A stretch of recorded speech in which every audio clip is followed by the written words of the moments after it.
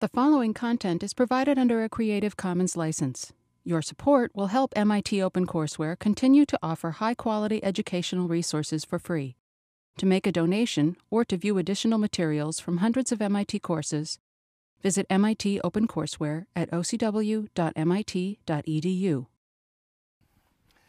So welcome back. So we're now moving to a new chapter, which is going to have a little more of a statistical flavor when it comes to designing methods, right? Because if you think about it, OK, some of you have probably attempted problem number 2 in the problem set, and you realize that maximum likelihood estimators does not give you super trivial estimators, right? I mean, when you have an n theta theta, then the thing you get is not something you could have guessed before you actually attempted to solve that problem.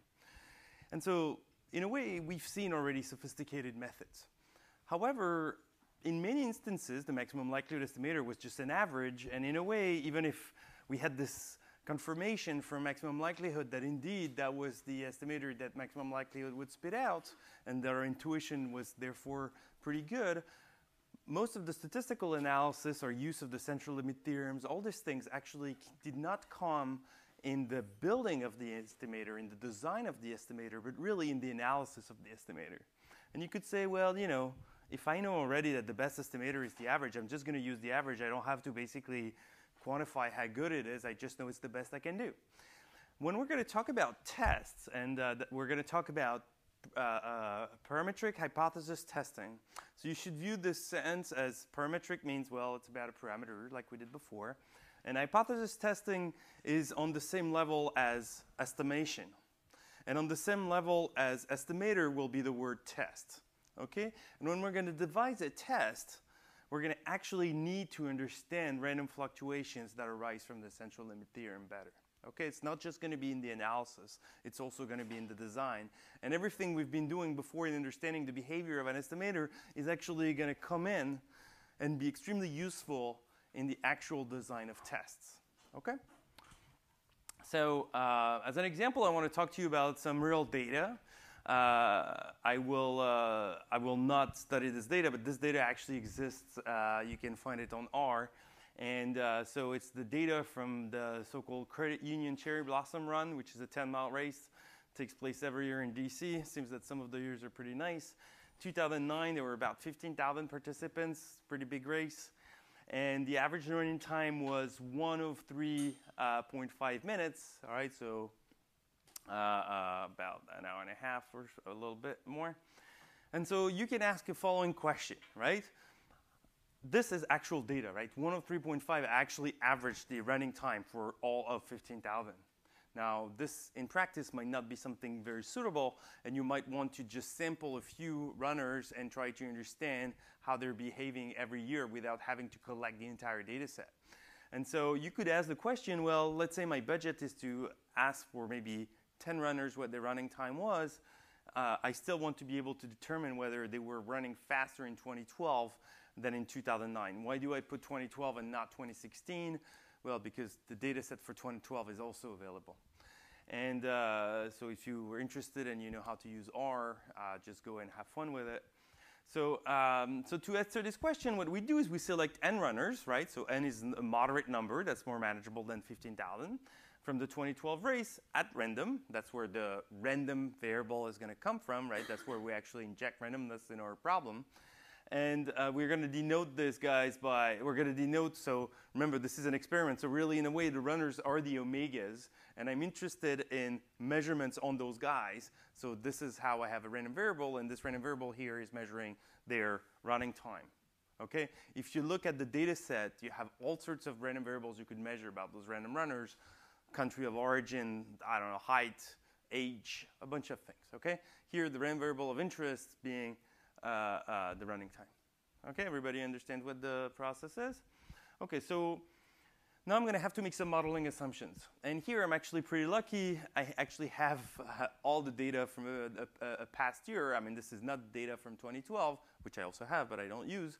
But I can actually use past data to try to understand what distribution do I have, right? I mean, after all, running time is going to be rounded to something. Maybe I can think of it as a discrete random variable. Maybe I can think of it as an exponential random variable. Those are positive numbers. I can think, I mean, there's many kind of running times that could come up to mind, many kind of distributions I could think of for this modeling part. But it turns out that if you actually plot the histogram of those running times for all 15,000 runners in 29, you actually are pretty happy to see that it really looks like a bell-shaped curve, which suggests that this should be a Gaussian. So what you go on to do is you estimate the mean from past observations, which was actually 103.5, as we said. You estimate the variance, which was 373. And you just try to superimpose the curve with this one, which is a Gaussian PDF. With mean 103.5 and variance 373, and you see that they actually look very much alike. And so here, you're pretty comfortable to say that the running time actually is Gaussian distribution. All right, so now I know that the x1 to xn, I'm going to say they're Gaussian. Okay? I still need to specify two parameters. So what I want to know is the distribution the same from past years, right? So I want to know if the random variable that I'm looking for, if I say pick one, say x1, does it have the same distribution in 2012 that it did in 2009? Okay, and so the question is x1 has a Gaussian distribution with mean 103.5 and variance 373. Is that clear? Okay, so this question that calls for a yes/no answer is a hypothesis testing problem. I'm testing a hypothesis, and this is the basis of basically all of data-driven scientific inquiry. You just ask questions. You formulate a scientific hypothesis. Knocking down this gene is going to cure melanoma. Is this true? I'm going to collect. I'm going to try. I'm going to observe some patients on which I knock down this gene. I'm going to collect some measurements, and I'm going to try to answer this yes/no question. Okay? It's different from the question, what is the mean of the mean running time for this year? Okay, so this hypothesis testing is testing if this hypothesis is true. The hypothesis in mathematical terms, I mean in common English, we just said, was the running time, were runners running faster? All right, anybody can formulate this hypothesis. Now you go to a statistician and he's like, oh, what you're really asking me is x1 normally has a Gaussian distribution with mean less than 103.5 and variance 373, right? That's really the question that you ask in statistical terms. And so if you're asking if this was the same as before, there's many ways it could not be the same as before. There's basically three ways it could not be the same as before. It could be the case that x1 is not equal to one in expectation to 103.5, so the expectation has changed, or the variance has changed, or the distribution has changed. I mean, who knows? Maybe runners are now just all running, holding their hands, and it's like now a point mass at one given point. Okay, so you never know what could have changed. Now, of course, if you allow for any change, you will find change. And so what you have to do is to factor in as much knowledge as you can, make as many modeling assumptions so that you can let the data speak about your particular question. Here, your particular question is, are they running faster? So you're only really asking a question about the expectation. You really want to know if the expectation has changed. So as far as you're concerned, you're happy to make the assumption that the rest has been unchanged. Okay? And so this is the question we're asking. Is the expectation now less than 103.5? Because you specifically asked whether runners were going faster this year. Right? They tend to go faster rather than slower. All right? Okay? So this is the question we're asking in mathematical terms.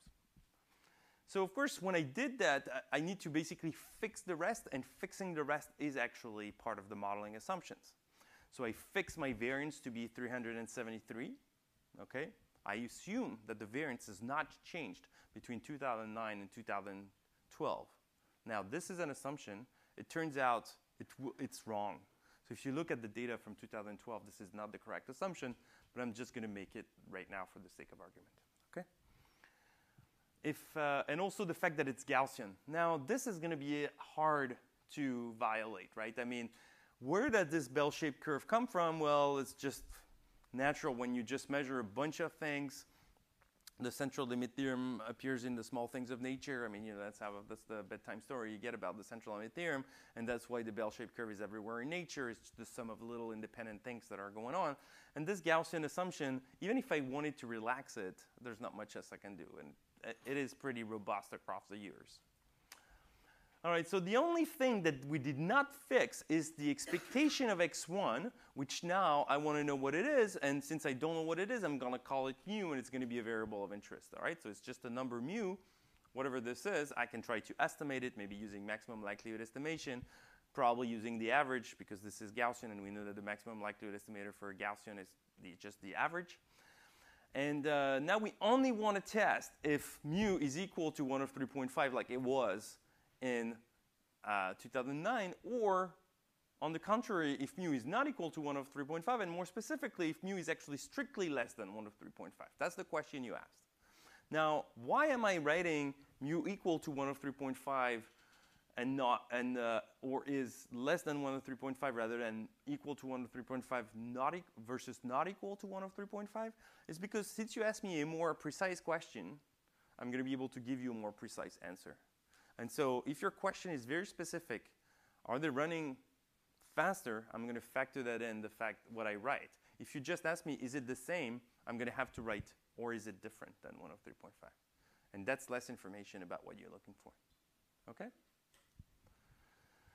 So by making the modeling, all these modeling assumptions, the fact that the variance isn't changed, the fact that it's still Gaussian, I've actually reduced the number of, and I put numbers in quotes because this is still an infinite of them, but I'm limiting the number of ways the hypothesis can be violated. The number of ways, the number of possible alternative realities for this hypothesis. All right? For example, I'm saying there's no way mu can be larger than 1 of 3.5. I've already factored that in. Okay? It could be, but I'm actually just going to say that if it's larger, all I'm going to be able to tell you is that it's not smaller. I'm not going to be able to tell you that it's actually not, that it's actually larger. Okay? So, and the only way it can be rejected now, the only way I can reject my hypothesis is if x belongs to a very specific family of distributions. If it has a distribution which is Gaussian with mean mu and variance 373 for mu, which is less than 1 of 3.5. All right, so we started with basically was x1. So that's the reality. x1 follows n 1 of 3.5, 373. Okay, and this is everything else. Right, so for example, here is x follows some exponential, I don't know, 0.1. Okay, this is just another distribution here. Those are all the possible distributions. What we said is, we said, okay, first of all, let's just keep only those Gaussian distributions, right? And second, we said, well, let's look only at among those Gaussian distributions, let's only look at those that have, well, maybe this one should be at the boundary, say. Let's only look at the Gaussians here. So this guy here are all the Gaussians with mean mu and variance 373 for mu less than 103.5. Okay? So when you're going to give me data, I'm going to be able to say, well, am I this guy or am I one of those guys, rather than searching through everything. And the more you search, the easier for you is to find something that fits better the data, right? And so if I allow everything possible, then there's going to be something that just by pure randomness is actually going to look better for the data. Okay? So, right, so for example, if I draw 10 random variables, right, if n is equal to 10, then, and let's say they take 10 different values, then it's actually more likely that those guys come from a discrete distribution that takes each of this value with probability 1 over 10 than actually some Gaussian random variable, right? It would be perfect. I can actually explain it. If the 10 numbers I got were, say, 90, let's say I collect 3, 90, 95, and 102, then the most likely distribution for those guys is the discrete distribution that takes 3 values, 91 with probability 1/3, 95 with probability 1/3, and 102 with probability 1/3, right? That's definitely the most likely distribution for this. So if I allowed this, I would say, oh no, this is not distributed according to that. It's distributed according to this very specific distribution, which is somewhere in the realm of all possible distributions. Okay? So now we're just going to try to carve out all this stuff by making our assumptions. Okay, so here in this particular example, just like make a mental note that what we're doing is that a little birdie told me that the reference number is 103.5. Okay? That was the thing I'm actually looking for. In practice, it's actually seldom the case that you have this reference for yourself to think of, right? Maybe here I just happen to have a full data set of all the runners of 2009. But if I really just asked you, I said, were runners faster in 2012 than in 2009? Here's $10 to perform your statistical analysis. What you're probably going to do is call maybe 10 runners from 2012, maybe 15 runners from 2009, ask them and try to compare their mean. There's no standard reference. You would not be able to come up with this 103.5 because this data maybe is expensive to get or something. Okay, so this is really more the standard case, all right, where you really compare two things with each other, but there's no like actual ground truth number that you're comparing it to. Okay, so we'll come back to that in a second. I'll tell you what the other example looks like. So let's just stick to this example. I tell you it's 103.5, okay? Let's try to have our intuition work the same way. We said, well, you know, taking averages worked well. The average should tell me over these 10 guys, should tell me what the average should be, what the mean should be. So I could just say, well, X bar is going to be close to the true mean by the law of large number. So I'm going to decide whether X bar is less than 103.5 and conclude that in this case, indeed, mu is less than 103.5 because those two quantities are close. Right? I could do that. The problem is that this could go pretty wrong because if n is small, then I know that xn bar is not equal to mu.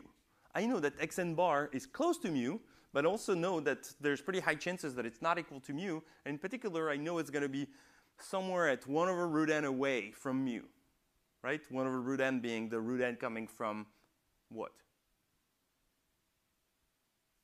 CLT, right? That's the root n that comes from CLT. CLT tells us, I mean, you know, in blunt words, CLT tells me the mean is at distance 1 over root n from the expectation, pretty much, right? That's what it's telling. So 1 over root n, you know, if I have 10 people in there, 1 over root 10 is not a huge number, right? It's like 1/3 pretty much. Okay, so 1/3, 103.5, if the true mean was actually 103.4, but my average was telling me it's 103.4 plus 1/3, I would actually come to two different conclusions, right? So we know that, so let's say that mu is equal to 103.4. Okay, so that's you're not supposed to know this, right? That's the truth, hidden truth. Okay, now I have n is equal to 10, so I know that x bar n minus 103.4 is something of the order of 1 over square root of 10, which is of the order of, say, 0.3. Okay? Okay, so here this is all hand-wavy, okay? But that's what the central limit theorem tells me. What it means is that I can have, it is possible that x bar n is actually equal to, sorry, 103.4, is actually equal to 103.4 plus 0.3, which is equal to 103.7. Which means that while the truth is that mu is less than 103.5, then I would conclude that mu is larger than 103.5. Okay? And that's because I have not been very cautious. Okay? So what we want to do is to have a little buffer to account for the fact that xn bar is not a precise value for the true mu. It's something that's 1 over root n away from mu. And so what we want is the better heuristic that says, well, if I want to conclude that I'm less than 103.5, maybe I need to have be less than 103.5 minus a little buffer that goes to 0 as my sample size goes to infinity. And actually, that's what the law of large number tells me. But the central limit theorem actually tells me that this should be true, something that goes to 0 as n goes to infinity at the rate 1 over root n. Right? That's basically what the central limit theorem tells me. So to make this intuition more precise, we need to understand those fluctuations. We need to actually put in something that's more precise than this like little wiggles here. Okay? We need to actually have the central limit theorem come in. So here's the example of comparing two groups. So pharmaceutical companies use hypothesis testing to test if a drug is efficient, right? That's what they do. They want to know, does my new drug work? And that's what the Federal Drug Administration Office is doing on a daily basis.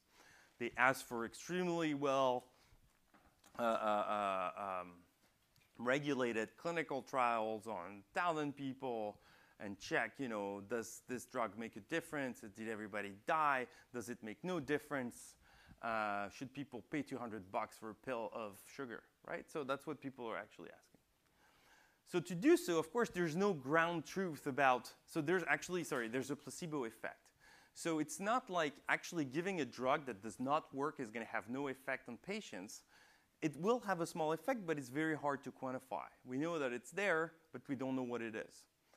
And so rather than saying, oh, the ground truth is no improvement, the ground truth is the placebo effect, and we need to measure what the placebo effect is. All right, so what we're going to do is we're going to split our patients into two groups. And there's going to be what's called a test group and a control group. So the word test here is used in a different way than hypothesis testing, so I will just call it typically the drug group. All right, and so I will refer to mu drug in this for this guy. Okay, so now let's say this is a cough syrup. Okay, and when you have a cough syrup, what you want to measure, let's say the way you measure the efficacy of a drug syrup of a cough syrup is to measure how many times you cough per minute. Okay. And so if I define mu control, the number of expectorations per hour, not per minute, but per hour. So I have just the expected number, right? This is a number I don't know because I don't have access to the entire population of people who will ever take this cough syrup. And so I will call it mu control for the control group. So those are the people who've been actually given just like sugar, like maple syrup.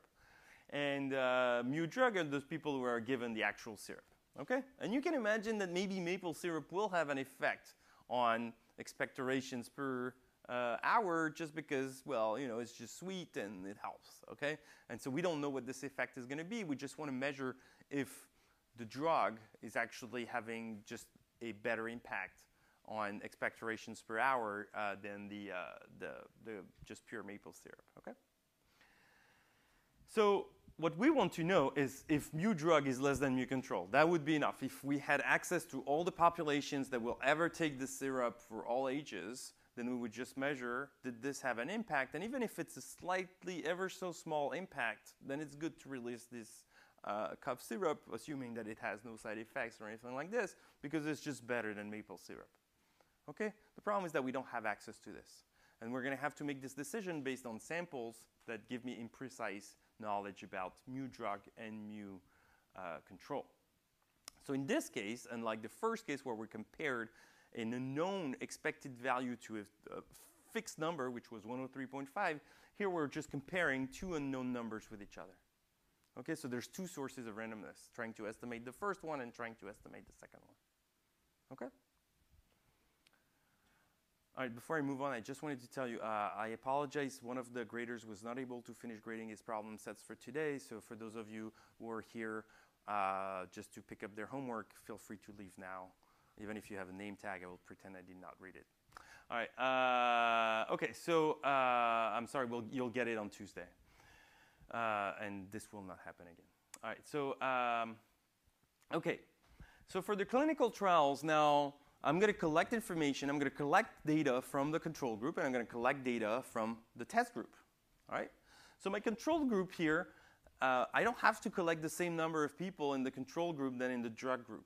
Actually, for cough syrup, maybe it's not that important, but you can imagine that if you think you have the cure to a really annoying disease, it's actually hard to tell half of the people you will get a pill of nothing. Okay? People tend to want to try the drug. They're desperate. And so you have to have this sort of imbalance between who's getting the drug and who's not getting the drug. Okay, so it's not, and people have to qualify for the clinical trials. There's lots of fluctuations that affect what the final numbers of people who are actually going to get the drug and are going to get the control is going to be. And so it's not easy for you to make those two numbers equal. You'd like to have those numbers equal if you can, but not necessarily. And by the way, this is all part of some statistical science called design of experiments. And in particular, well, you can imagine that if one of the series had higher variance, you would want to collect more people in this group than the other group. Yeah. Sorry. So when we're subtracting, like quote something that approaches 0 as in approaches infinity, we're like effectively making it harder for the hypothesis to be satisfied. Yeah. So like that's on purpose. Yeah, that's on purpose. And I'll come to that in a second. All right. So, so basically, we're going to make it, if your answer is this true, we're going to make it as hard as possible, but no harder for you to say yes to this answer. Because, well, we'll see why. OK, so so now we have two set of data, the x's and the y's. The x's are the ones for the drug, and the y's are the data that I collected from the people who were just given a placebo. OK? And so they're all IID random variables. And here, since it's a number of expectorations, I'm making a blunt modeling assumption. I'm just going to say it's Poisson, and it's characterized only by the mean mu drug or the mean mu control. OK? I've just made an assumption here. It could be something different. But let's say it's a Poisson distribution. So now what I want to know is to test whether mu drug is less than mu control. We said that already. But the way we said it before was not as mathematical as it is now. Now we're actually making a test on the parameters of Poisson distribution, whereas before we're just making tests on like expected numbers. Okay? So the heuristic, again, if we try to apply the heuristic now, rather than comparing mu x bar drug to some fixed number, I'm actually comparing x bar drug to some control. But now here I need to have something that accounts for not only the fluctuations of x bar drug, but also for the fluctuations of x bar control. OK? And so now I need something that goes to 0 when all those two things go to infinity. And typically, it should go to 0 with 1 over square root of n drug and 1 over square root of n control. OK? That's what the central limit theorem for both x bar drug and x bar control, two central limit theorems, are actually telling.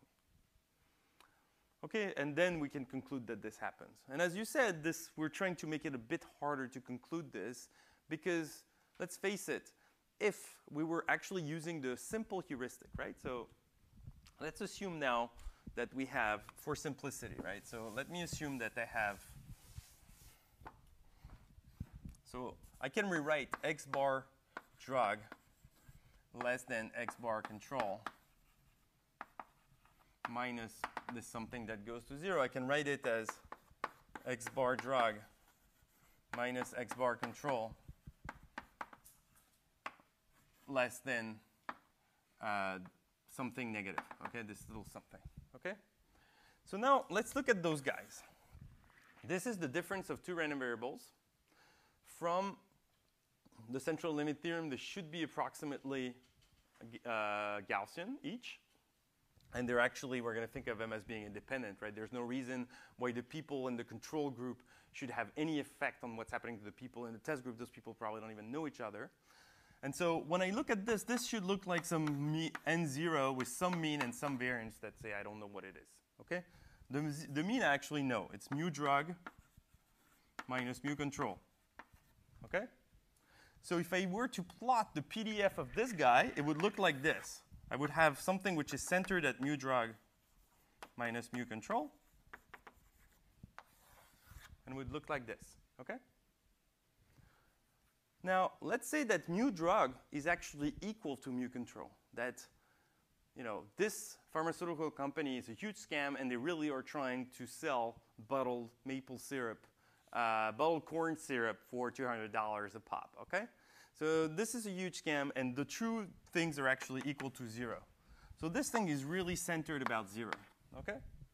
Now, if we were not to do this, then basically half of the time, I would actually come up with a distribution that's above this value, and half of the time I would have something that's below this value, which would mean that half of the scams would actually go through FDA if I did not do this. So what I'm trying to do is to say, well, OK, you have to be here, so that there's actually a very low probability that just by chance you end up being here. OK? And we'll make all the statements extremely precise later on. But I think the drug thing makes it interesting to see why you're making it hard, because you don't want to allow people to sell things like that.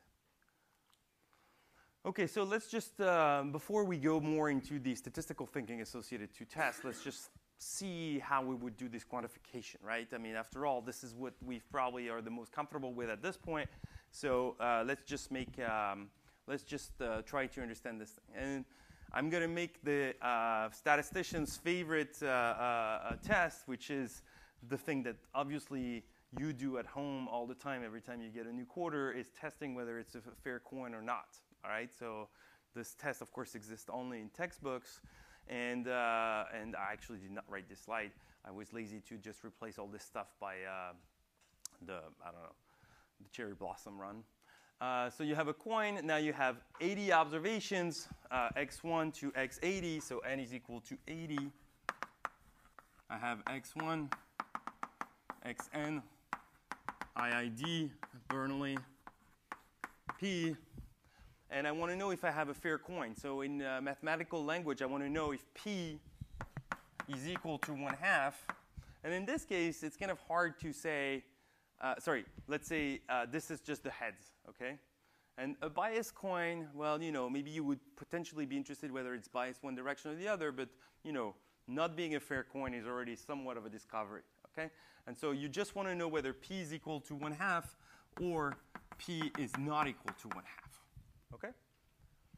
Now, if I were to apply the very naive first example to not reject this hypothesis, if I run this thing 100 times, 80 times, I would need to see exactly 40 heads and 40 tails. Now, this is very unlikely to happen exactly. OK? You're going to have close to 40 heads and close to 40 tails. But how close should those things be? OK? And so the little something is going to be quantified by exactly this. OK? So now here, let's say that my experiment gave me 54. Did I do it? Well, let's say heads. Yeah. It's 54? Yeah. Heads, which means that my xn bar is 54 over 80, which is 0.68. All right. All right. So I have this this estimator. Looks pretty large, right? It's much larger than 0.5. So it does look like, I mean, my mom would certainly conclude that this is a biased coin for sure, because she thinks I'm tricky. All right. So the question is, can this be due to chance? Right? Can this be due to chance alone? Like, what is the likelihood that a fair coin would actually end up being 54 times on heads rather than 40? OK? And so what we do is we say, OK, I need to understand what is the distribution of the number of times it comes on heads. And this is going to be binomial, but it's a little annoying to play with. So we're going to use the central limit theorem that tells me that xn bar minus p divided by square root of p1 minus p is approximately distributed as an n01. And here, since n is equal to 80, I'm pretty safe that this is actually going to work. OK, so now let's just be a little more. And I can actually use Slutsky here and put xn bar here. Okay, Slutsky tells me that this is OK to do. All right, so now I'm actually going to compute this. So here I know this. This is square root of 80. This is 0.68. What is this value here? We'll talk about it. Well, we're trying to understand what happens if it is a fair coin, right? So if fair, then P is equal to 0.5, right? So what I want to know is what is the likelihood that a fair coin would give me 0.68? Let me finish. All right, so what is the likelihood that a fair coin will allow me to do this? So I'm actually allowed to plug in P to be 0.5 here. Now your question is, why do I not plug in P to be 0.5? But you can. All right, I just want to make you plug in P at one specific point, but you're absolutely right. What you can look at is, right, so, OK, let's forget about your question for 1 second. So now I'm going to have to look at xn bar minus 0.5 divided by xn bar 1 minus xn bar. Then this thing is approximately Gaussian, n0, 1, if the coin is fair. Otherwise, I'm going to have a mean which is not 0 here. Right? If the coin is something else, whatever I get here, right? So if my coin, let's just write it for 1 second.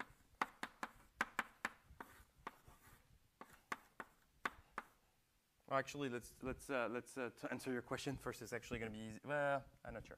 OK. Let's do it. So what is the distribution of this if P, so that's P is equal to 1/2, 0.5.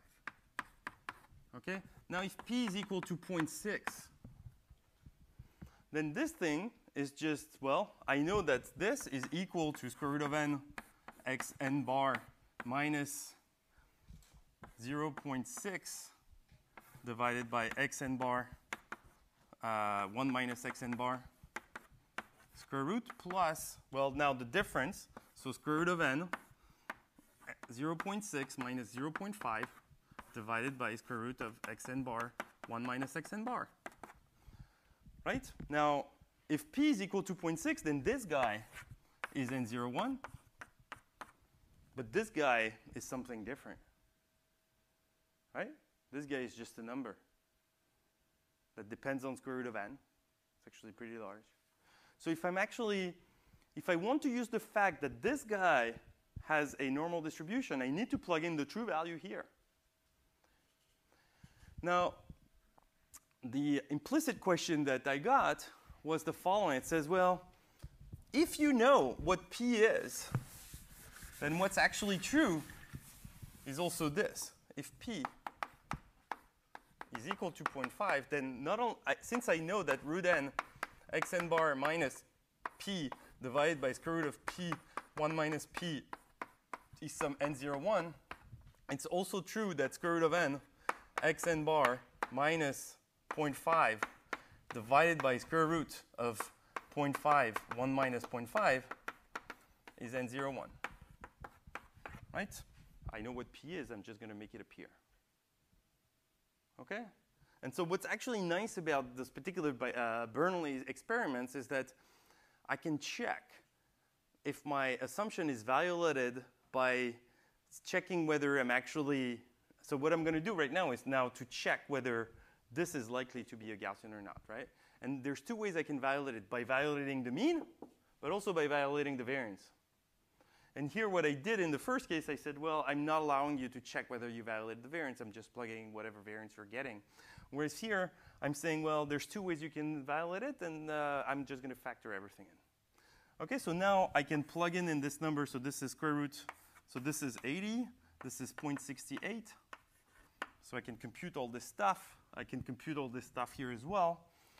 And what I get in this case, if I put the xn bar 1, I get 3.45. OK? And now I claim that this makes it reasonable to reject the hypothesis that P is equal to 0.5. Can somebody tell me why?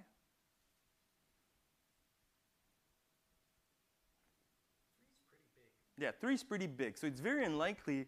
So, right, so this number that I should see should look like the number I would get if I asked a computer to draw one random Gaussian for me, right? This number, when I draw one random Gaussian, is actually a number with 99.9%. This number will be between -3 and 3. With 78%, it's going to be between -2 and 2.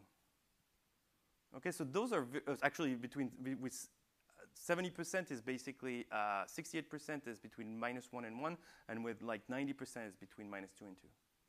So getting a 3.45 when you do this is extremely unlikely to happen, which means that you would have to be extremely unlucky for this to ever happen. Now, it can happen, right? It could be the case that you flip 180 coins and 80 of them are heads. With what probability does this happen? 1/2 to the 80, right? Which is probably better off playing the lottery with this kind of odds, right? I mean, this is just not going to happen, but it might happen. So we cannot remove completely the uncertainty, right? It's still possible that this is due to noise, but we're just trying to make all the cases that are very unlikely go away. Okay? And so now I claim that 3.45 is very unlikely for a Gaussian. So if I were to draw the PDF of a Gaussian, of a standard Gaussian, right? So N01, right? So that's PDF of N01. 3.73 is basically here. Okay? So it's just like too far in the tails. Understood? Now, I cannot say that the probability that the Gaussian is equal to 373 is small. Right? I just cannot say that because it's 0. And it's also 0 for the probability that it's 0, even though the most likely values are around 0. Right? It's the continuous random variable. So it's going to take any probability, any value you give me, it's going to happen with probability 0. So what we're going to say is, well, the fluctuations are larger than this number. The probability that I get anything worse than this is actually extremely small. Right? Anything worse than this is just like farther than 3.73. And this is going to be what we control. All right? So in this case, I claim that it's quite reasonable to reject the hypothesis. Is everybody OK with this? Everybody find this shocking, or everybody has no idea what's going on? Do you have any questions? Yeah. Regarding the use of p1 minus p as opposed to xn, if you use p1 minus p as 0.5, then you're dividing by a larger number than you would if you used xn. So it feels like our true number is not 3.45, but something a little bit smaller than 3.45, or the distribution to actually be like 1/2. Because it seems like we're adding an unnecessary extra error by using xn bar, and we're adding an error that makes it seem that our result was less likely than it actually was.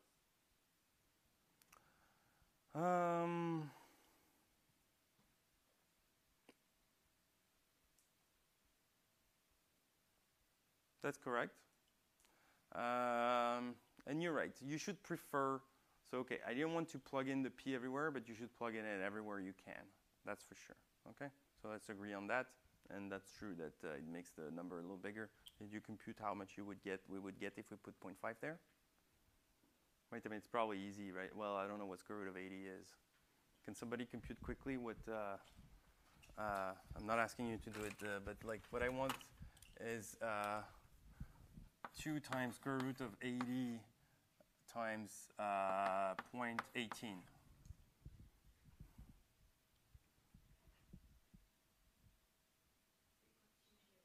What? 3.22. OK. I can make the same cartoon picture with 3.22. And I would be. But you're right. This is definitely more accurate, and I should have done this. I didn't want to just get the confused message. OK? All right. So now here's a second example that you can think of. So now I have 30 times. I toss it 30 times, still in the realm of the central limit theorem. I get 13 heads rather than 15. So I'm actually much closer to being exactly at half. So let's see if this is actually going to give me a plausible value. And what I get is that, so I get 0.33 in average. If the true was 0.5, I would get something like 0.77. And now I claim that 0.77 is a plausible realization for some standard Gaussian. Okay? Now 0.77 is going to look like it's here.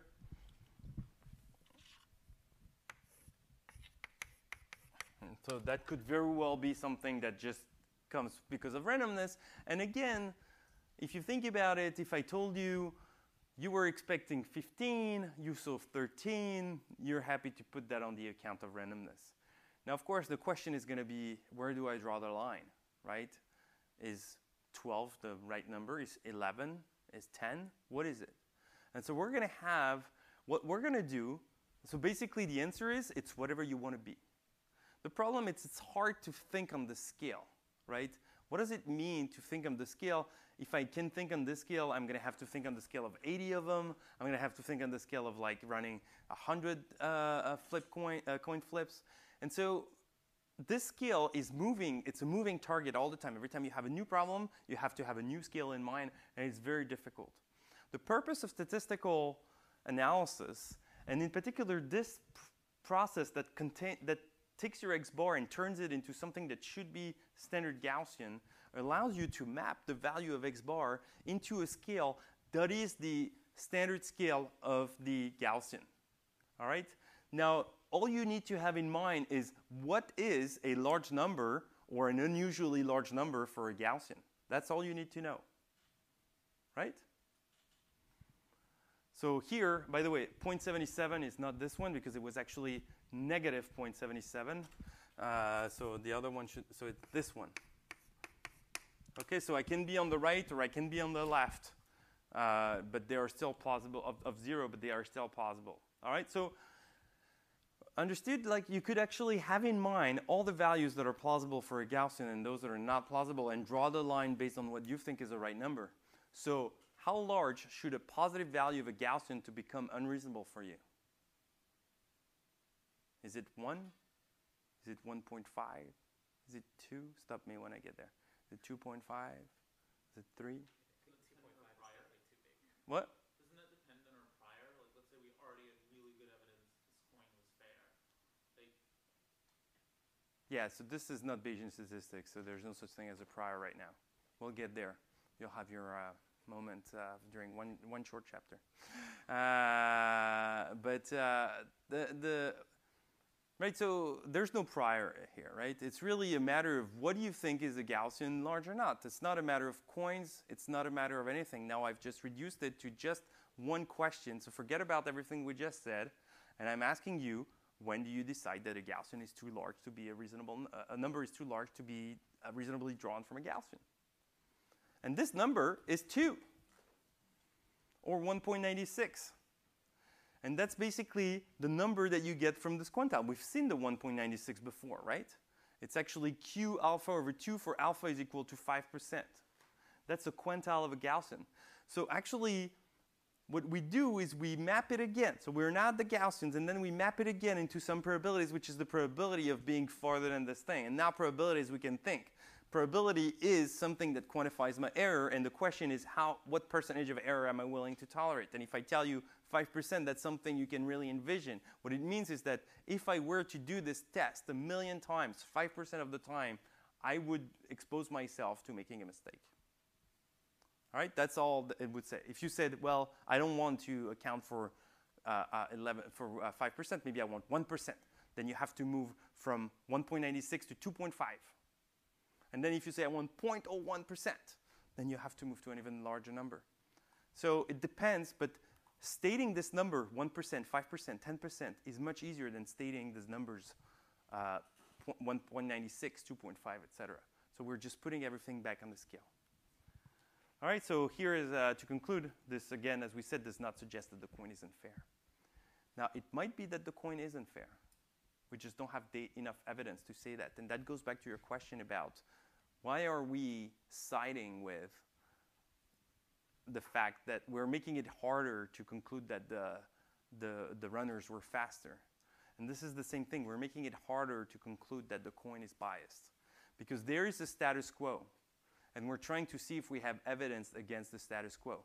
The status quo for the runners is they ran the same speed. The status quo for the coin, we can probably all agree is that the coin is fair. The status quo for a drug, I mean, again, unless you prove me that you're actually not a scammer, is that you're actually, the status quo is that this is maple syrup. There's nothing in there. Why wouldn't you? I mean, if I let you get away with it, you would put maple syrup. It's just your corn syrup is cheaper. All right? OK. So now let's move on to math. All right? So when I start doing mathematics, I'm going to have to talk about random variables and statistical models. And here, there's actually a very simple thing, which is that it actually goes back to this picture, which is a test is really asking me if I'm on one side of, if my parameter is in some region of the parameter set or another region of the parameter set, right? Yes, no. And so what I'm going to be given is a sample x1, xn. I have a model. And again, those can be braces, depending on the day. And so now I'm going to give myself theta 1 and theta 2. Sorry, theta 0 and theta 1, two disjoint subset. OK, so I have my, right, so capital theta here is the space in which my parameter can live. To make two disjoint subsets, I could just split this guy in half, right?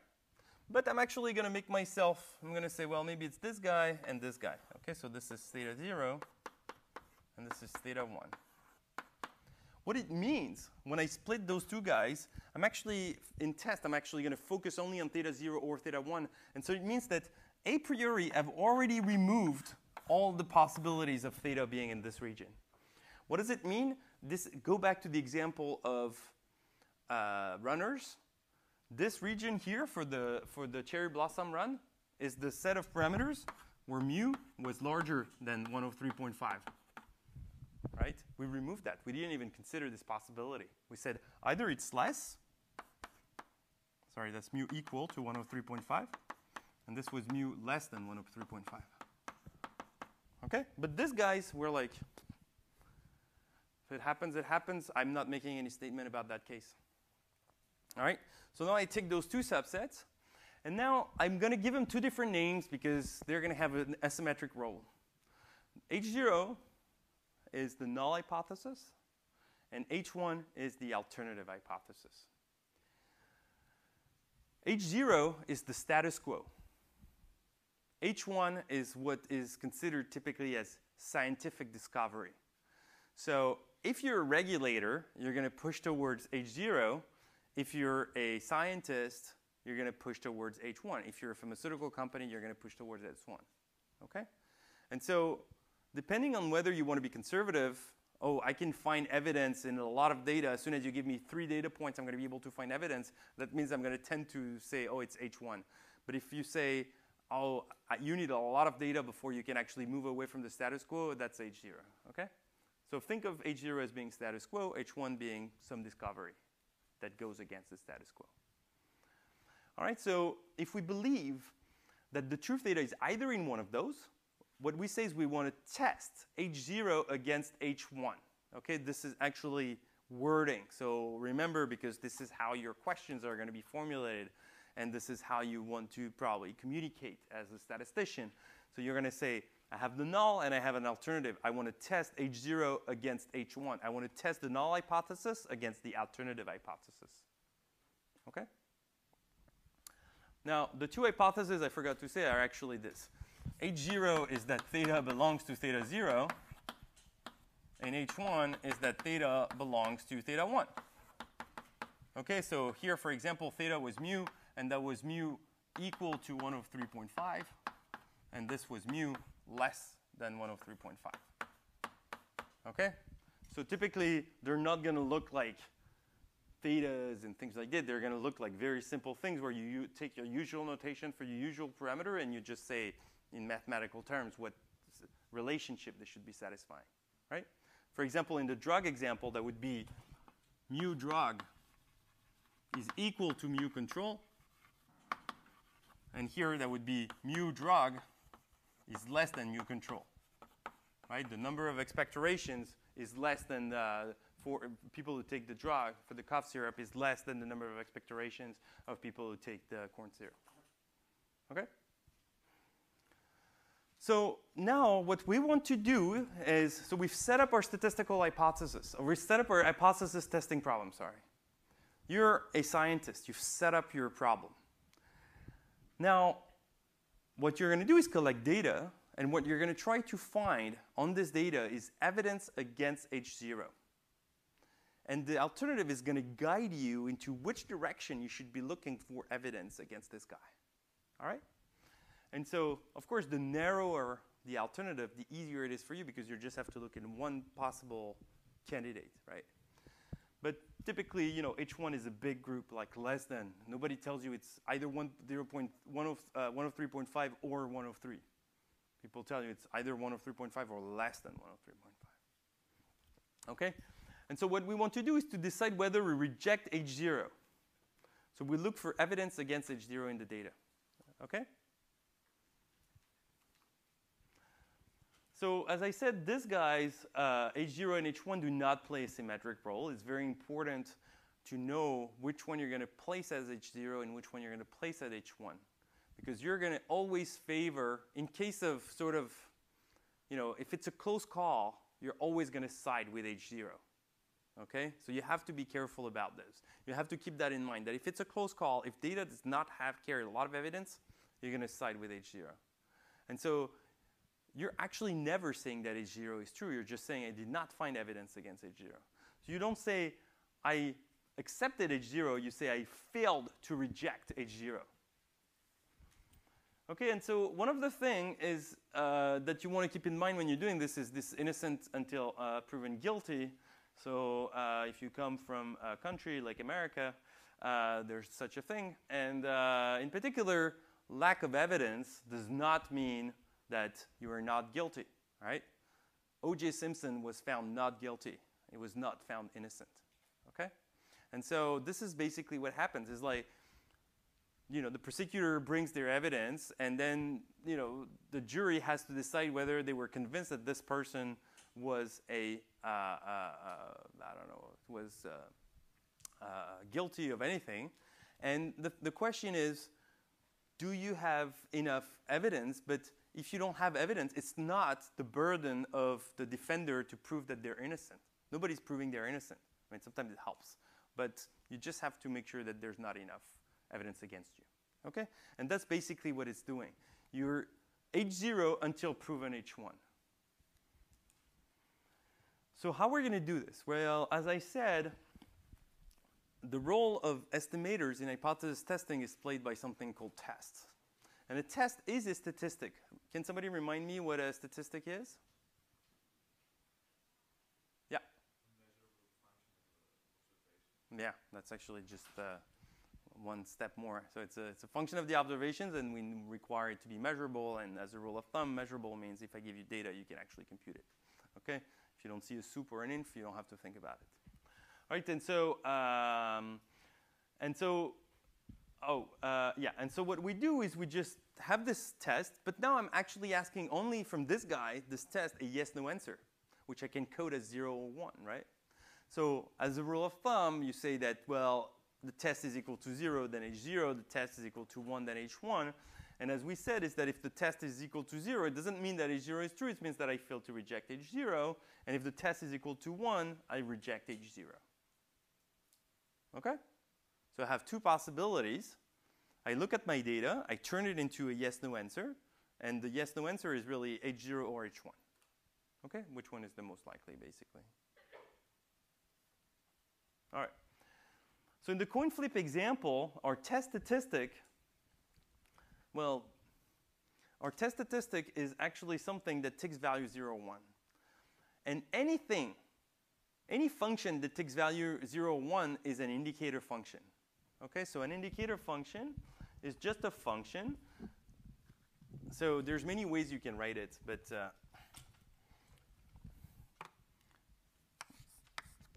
so it's a 1 with a double bar. If you are uncomfortable with this, it's totally OK to write I of something, like I of A. OK? And that's what? So A here is a statement. Like, an inequality, an equality, some, mathematical statement, okay? Or not mathematical. I mean, A can be, my grandma is 20 years old, okay? And so this is basically 1 if A is true, and 0 if A is false, okay? That's the way you want to think about it. So just this function takes only 2 values, and that's it. And it basically, it's just, so, right? So here's the example that we had. We looked at whether the standardized xn bar, the one that actually is approximately n01, was larger than something in absolute value, either very large or very small but negative. Okay? So we wanted to know, if I'm going back to this picture, we wanted to know if this guy was either to the left of something or to the right of something. Right? Was it in this regions?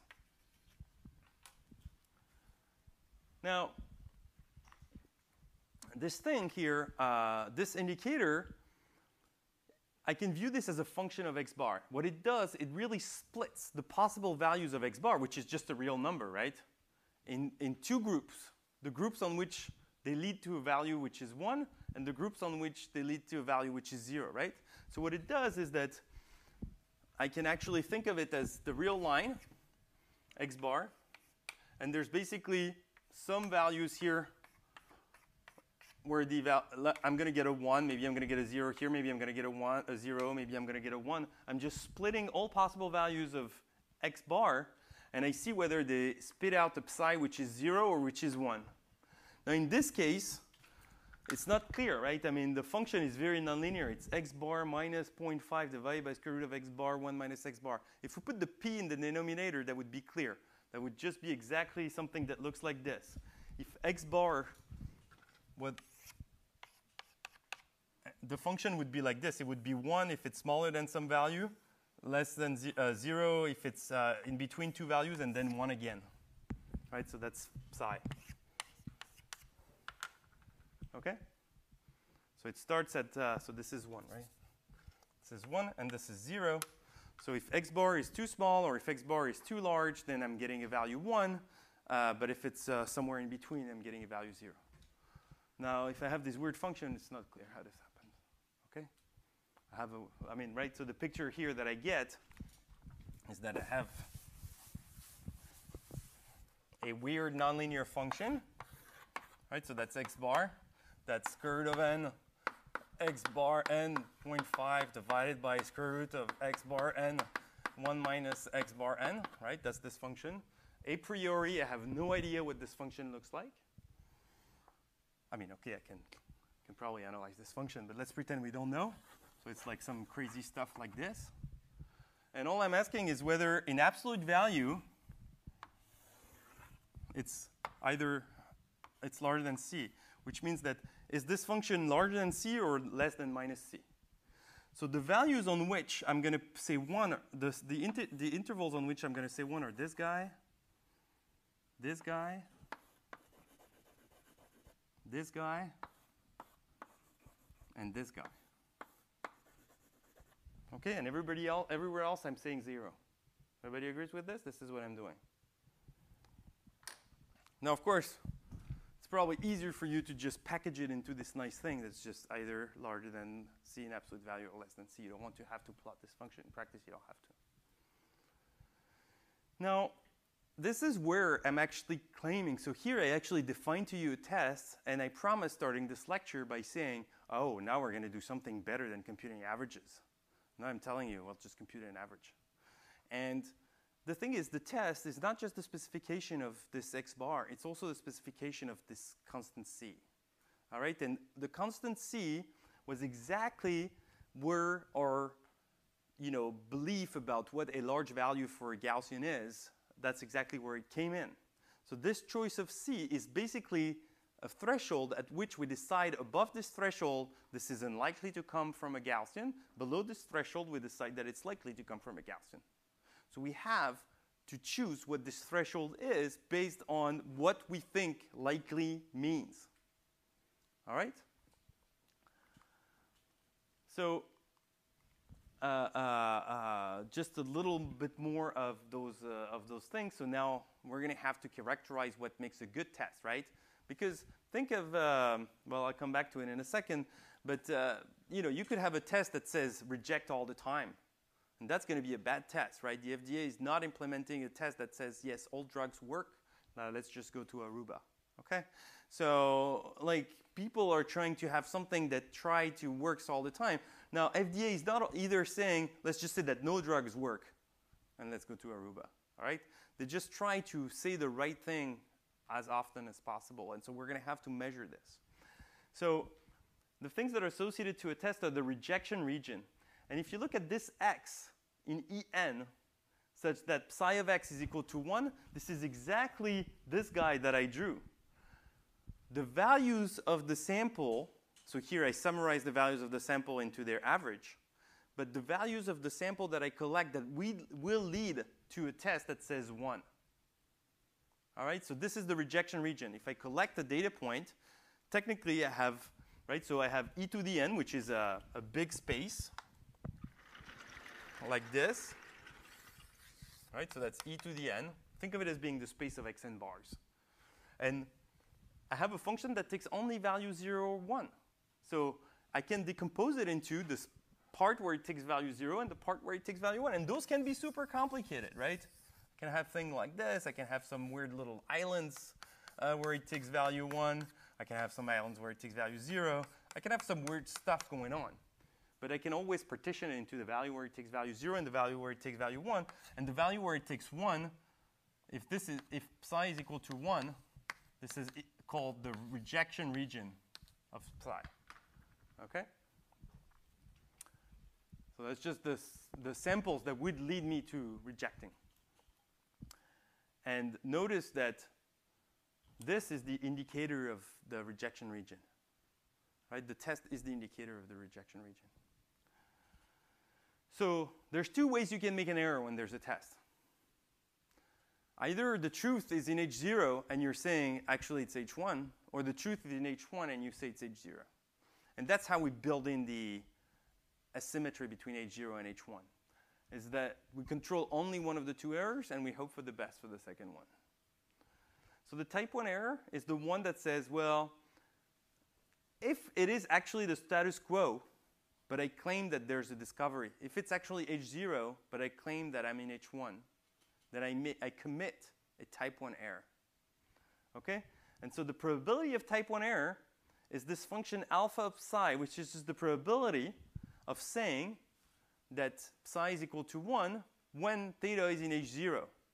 Now the problem is that this is not just a number because theta is just like moving all over H0, right? There's many values that theta can be, right? So if theta is somewhere here. Oh, I erased it, okay. So right, so for simplicity, we're going to think of theta as being mu and 1 of 3.5, okay? And so I know that this is theta 1, and this was just this point here was theta 0. Okay? Agreed? This is with the cherry blossom run. Now here, in this case, it's actually easy. My function, I need to compute this function alpha psi, which is maps theta in theta 0 to p theta of psi equals 1. So that's the probability that I reject when theta is in H0. Then there's only one of them to compute because theta can only take this one value. So this is really 1 of 3.5. Okay, so that's the probability that I reject when the true mean was 1 of 3.5. Now if I was testing whether if H0 was this entire guy here, all the values larger than 1 of 3.5, then I would have to compute this function for all possible values of theta in there. And guess what? The worst case is when it's going to be here, because it's so close to the alternative that that's where I'm making the most error possible. And then there's the type 2 error, which is defined basically in the symmetrical way. It's the function that maps theta to the probability. So that's the probability of type 2 error. It's the probability that I fail to reject H0. right? Psi is equal to 0. I failed to reject H0. But that's for theta that actually came from H1. OK? So in this example, that's clear. If I'm here, like if the true mean was 100, I'm looking at the probability that the true mean is actually 100, and I'm actually saying it was 103.5, or it's not less than 103.5. Yeah. I'm just a little confused by the notation. Yeah. You say that big theta sub 1 arrow r. I'm not sure what that notation means. Well, it means it's a function that maps theta 0 to r. You've seen functions, right? Yes. OK. So that's just the way you write. So you typically write something like, so that means that's a function f that goes from, say, r to r, and that maps x to x squared. OK, so here I'm just saying I don't have to consider all possible values. I'm only considering the values on theta 0. The value that it takes, I put r, actually. I could restrict myself to the interval 0, 1, because those are probabilities. So it's just telling me where my function comes from and where my function goes to. And beta is a function, right? So beta psi of theta is just the probability that theta is psi theta, that theta is equal to 1. And I could define that for all thetas. Sorry, that psi is equal to 0 in this case. And I could define that for all thetas, but the only ones that lead to an error are the thetas that are in H1. Otherwise, I mean, I can define this function. It's just not going to correspond to an error. OK? And the power of a test is the smallest. So the power is basically 1 minus an error, 1 minus the probability of an error. So it's the probability of making a correct decision. OK? So it's the probability of making a correct decision under H1. That's what the power is. But again, this could be a function, right? Because there's many ways I can be in H1 if H1 is an entire set of numbers. For example, all the numbers that are less than 103.5. And so what I'm doing here, when I define the power of a test, I'm looking at the smallest possible of those values. OK? So I'm looking at this function, 1 minus. OK, so maybe I should actually expand a little more on this.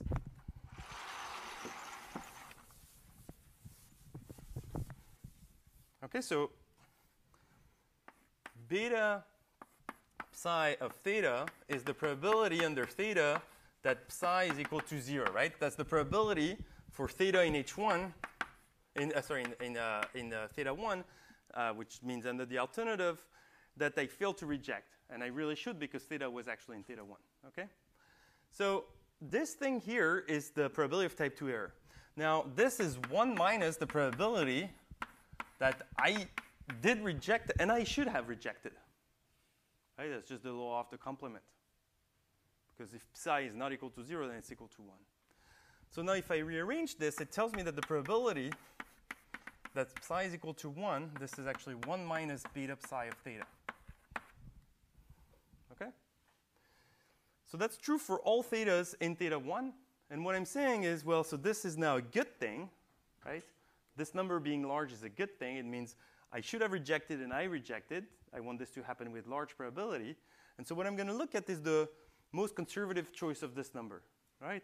Rather than being super optimistic and say, oh, but indeed, if theta was actually equal to 0, then I'm always going to conclude that, I mean, if mu is equal to 0, everybody runs in 0 seconds, then I should definitely, with high probability, I'm going to make no mistake.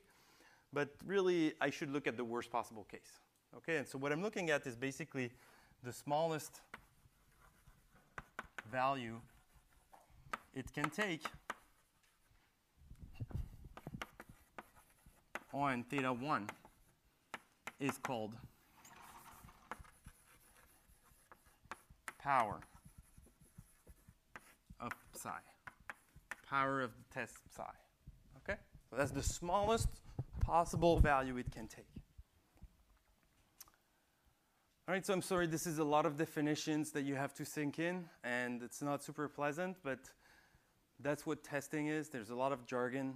Those are actually fairly simple things. Just maybe you should get a sheet for yourself and say, these are the new terms that I learned.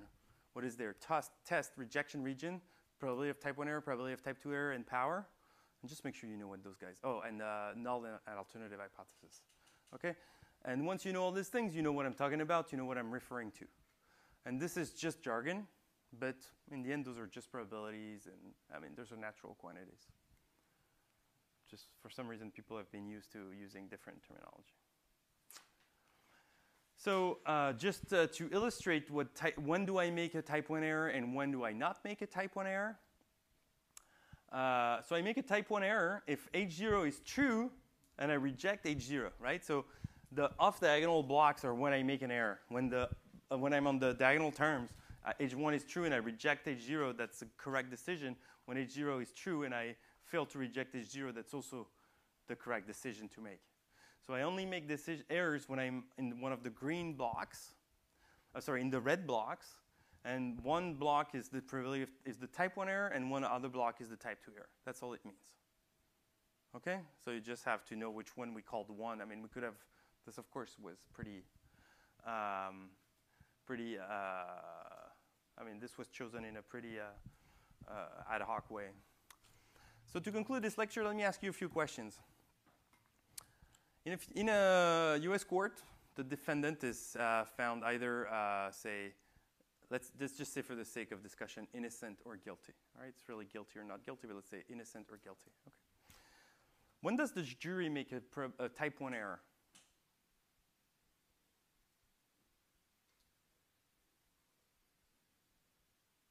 Yeah. And he's guilty? And he's innocent, right? The status quo, everybody's innocent until proven guilty. So that's our H0 is that the person is innocent. And so that means that H0 is innocent. And so we're looking at the probability of type 1 error. So that's when we reject the fact that it's innocent. So we conclude that this person is guilty. Okay, so type 1 error is when this person is innocent and we conclude he's guilty. What is the type 2 error? Letting a guilty person go free, which actually, according to the Constitution, is the better of the two. All right. So what we're going to try to do is to control the first one and hope for the best for the second one. How could the jury make sure that they make no type 1 error ever?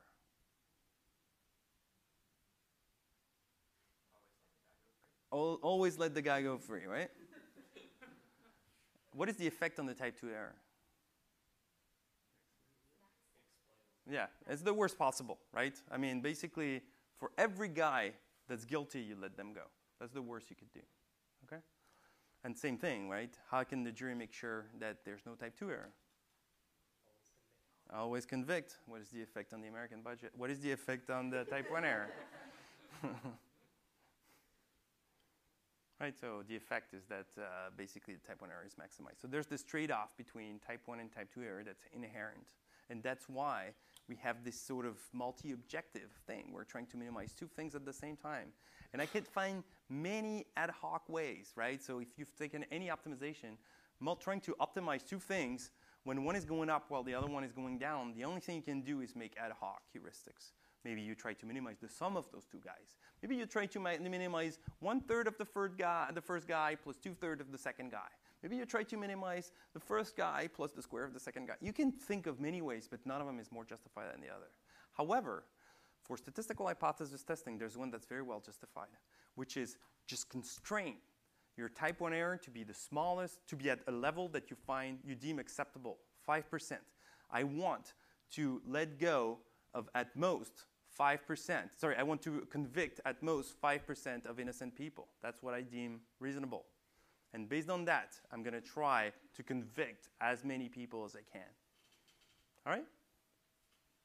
So that's called the Neyman-Pearson paradigm, and we'll talk about it next time. All right. Thank you.